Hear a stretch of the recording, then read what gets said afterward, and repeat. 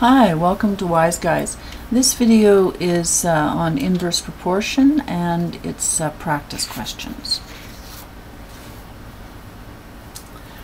Alright, so if you want, what you can do is pause the video, try the question, and then restart the video and I'll walk through the question. And we have two questions that we're going to be working on in this video. Alright. So here we have a word problem on a certain construction site. On average, 4 workers.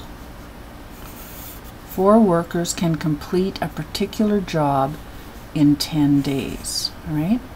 So these two are connected, the 4 workers and the 10 days.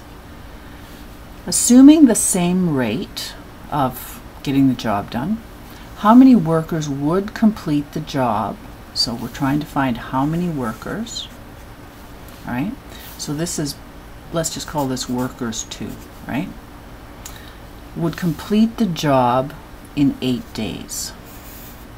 All right, so this is our time 2, let's say.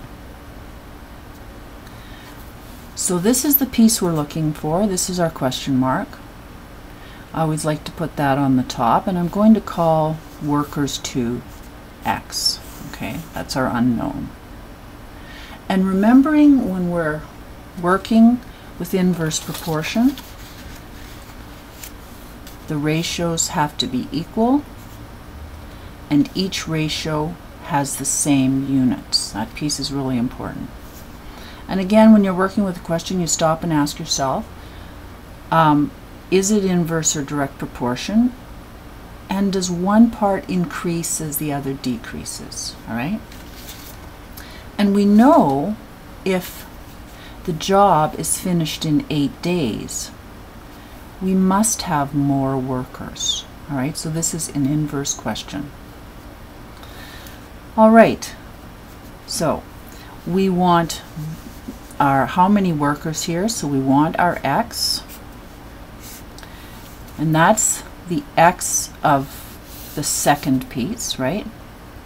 And we put it over the 4 workers because this is our workers section.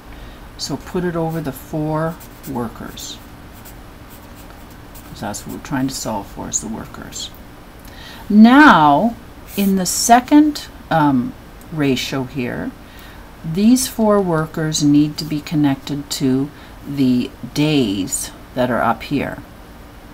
All right, so the 4 workers are connected to the 10 days. So then the 10 days must go in the numerator. All right, so these two are connected.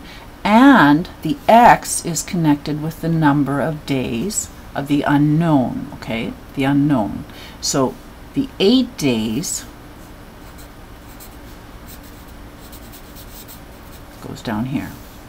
So again, these 4 workers, inverse relationship, but they're connected with the 10 days, and the X is connected with the 8 days. And notice here, it's workers over workers, days over days.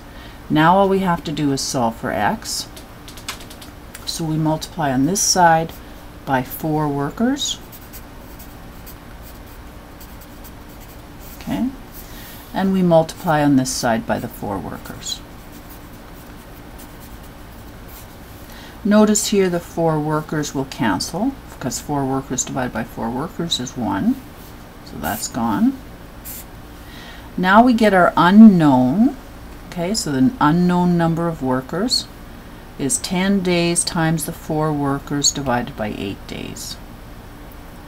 Now we can see here that we have 4 divided by 8.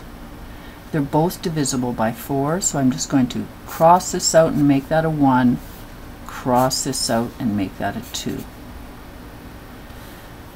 The days and the days cancel because days divided by days is 1. So now we have 10 divided by 2 workers. So X equals 5 workers, and that would be the answer.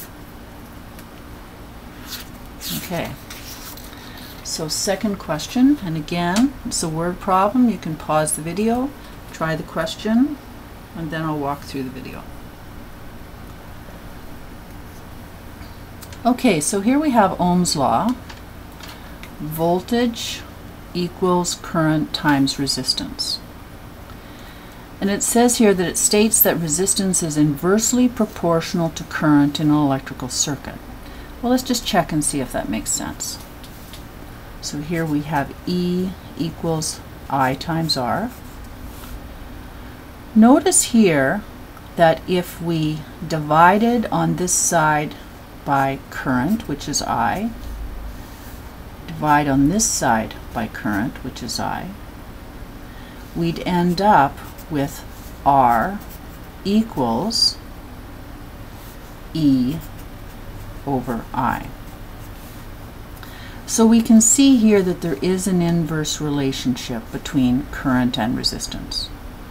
If you increase your resistance, you will be decreasing your current. Okay? And actually that's maybe a bad way to say it. If we had, for example, a larger current, let's talk about it that way. If we had a larger current, that would change this equation, make this smaller, all right? And as a result, our resistance would be smaller. So there is an inverse relationship.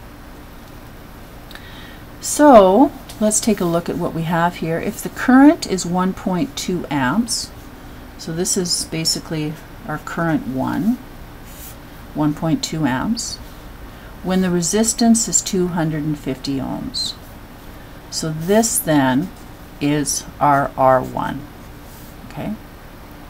What would be the new resistance? So we're looking for R2, that's a question mark. If the current decreased to 0.5 amps, so this is I2, all right? So we're looking for resistance 2, so we can set this up as resistance 2 over R1 equals, and that would be I1 over I2, right? So here the units would be the same, they'd be ohms. Here the units would be the same, they'd be current. And there's an inverse relationship. The R2 and the I2 are inverse here, and the R1 and the I1. So then we can plug in our numbers. So R2 is our question mark. That's the thing we don't know right now. R1 is the 250 ohms.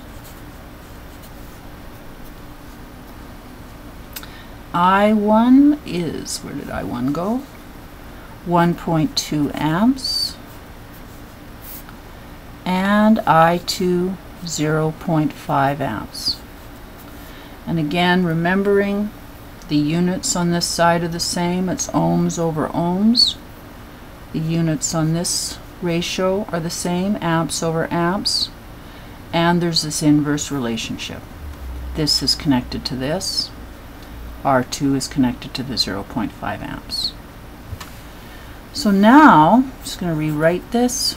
R2 over the 250 ohms equals 1.2 amps was 0.5 amps. We want R2, so we multiply by the 250 ohms here, multiply by the 250 ohms here. These two cancel, and we end up with